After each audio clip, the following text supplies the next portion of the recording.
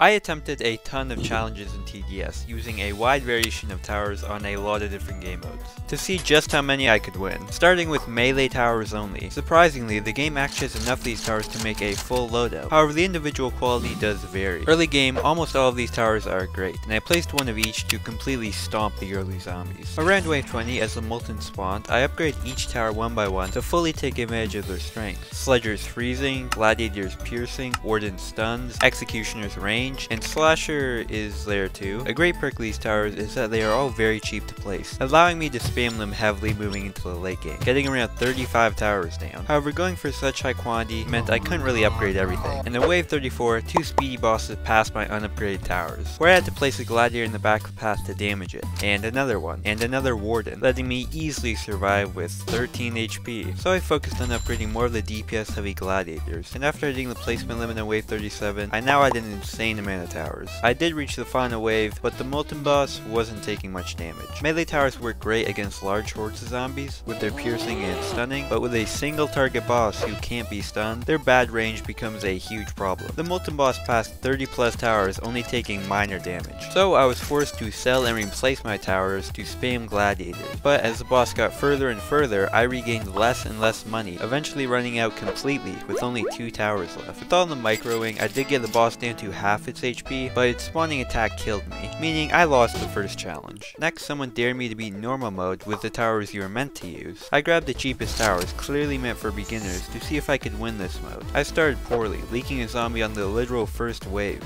My strategy was to place a sniper early, which would have enough range to cover most of the map, and then just spam the other towers. This worked for the normal bosses, as sniper could clean up easily, but didn't go quite as well for the necromancer boss, very far along the path, repeatedly spawning zombies. A problem with my team was that all the towers were very bad. I was doing little damage, and even though this game mode is meant to be easy, things were definitely not going well. On wave 16, the slow boss spawned, with 1600 health. Considering I could barely kill a normal boss with 10 times less HP, I had no chance. And as it sponged damage, a shadow boss snuck by and killed me, proving normal mode is actually hard. The next challenge was to beat fallen mode with only blue skins, to honor the mode's aesthetic and theming, and because blue is a cool color. Now this raised a pretty big problem, because unfortunately, there are very few good towers which I could bring, since all of Accelerator, Engineer, Farm, DJ, Sledger are not blue, but by using certain skins I could achieve a workaround and actually bring a pretty solid loadout, featuring 2 golden towers and some good support. In game, I placed Crook Boss and Cowboy early, as they're both cheap and worked fairly well. Unfortunately, with no gold perk for Cowboy, the money production wasn't great, but Commander and Warden served as solid support while I saved for my main DPS of Gold Minigunner, or rather Blue Minigunner, which I placed in wave 15. I killed the Fallens with 2 bodyguards, taking a bit of damage, and continued placing minis. Things were looking up as I cruised through wave 25, and then the glitches spawned. I had too few minis, and Wardens, and Cowboys, and everything really. Using their insane speed, they killed me. So, having lost multiple challenges, I decided to try one a bit more reasonable, which was to buy the plushie DJ. So I spent $50 on the toy to get a redeemable code for the skin. The plush DJ is definitely the best of the toy skins.